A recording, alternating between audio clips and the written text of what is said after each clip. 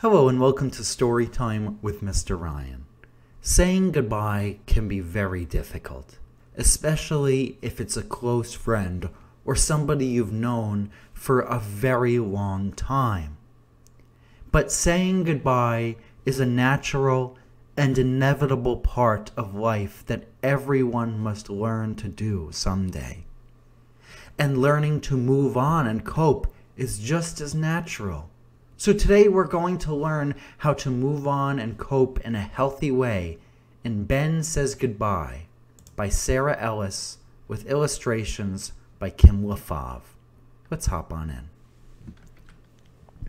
Ben and Peter watched two strong movers put Peter's world into their big truck.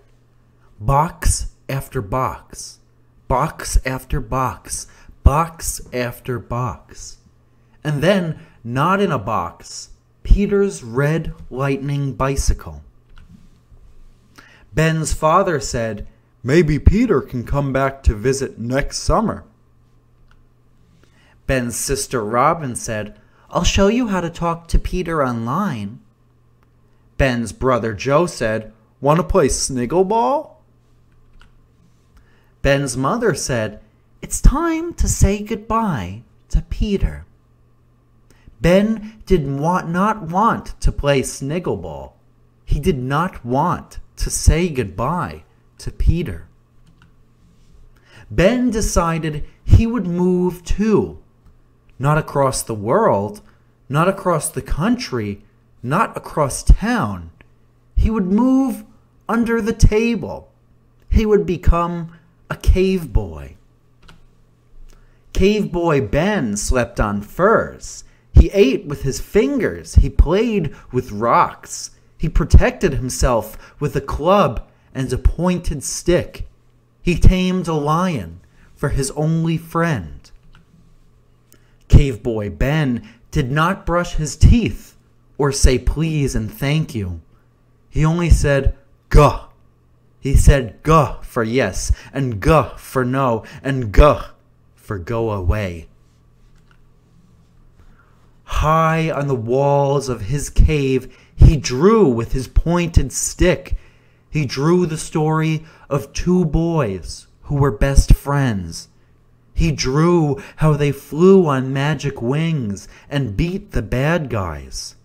He drew how they ran faster than race cars and talked silly talk and saved sad animals and fooled big kids. Cave boy Ben drew the story of two faraway friends who each dug a hole in his backyard.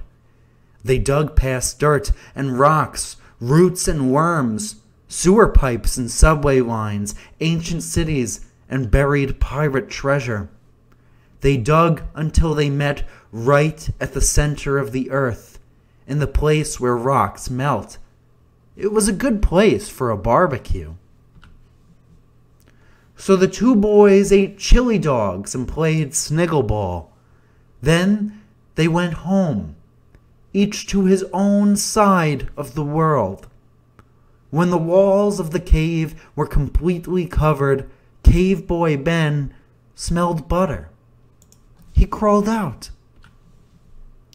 There was a fire in the fireplace. The whole family was crowded onto the couch. Mom and Dad squished sideways and made a little cave for Ben. "Comfy?" said Mom. "Popcorn?" said Robin. "Guh," said Ben. From across the street came a loud beeping sound. Ben knelt on the couch to look. A big truck was backing into the driveway.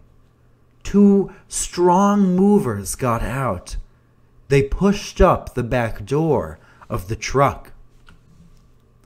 Box after box, box after box, box after box. And then, not in a box, a Scorcher scooter in neon blue. Just the right size for a new friend. Well, thank you guys so much for watching the story time with Mr. Ryan and for watching all of the story times with Mr. Ryan. I had a wonderful time reading to you, and I hope you take the story to heart. Saying goodbye is not easy, but it's an important and natural thing in life that happens to everyone, and eventually you will feel better and you will move on. So thank you, Ben, for teaching us this wonderful lesson, and I thank you for being my audience throughout this time.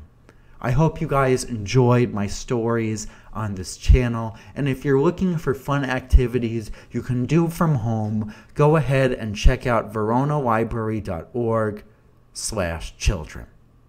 So until next time, I'll be seeing you. Thanks for joining us, and goodbye.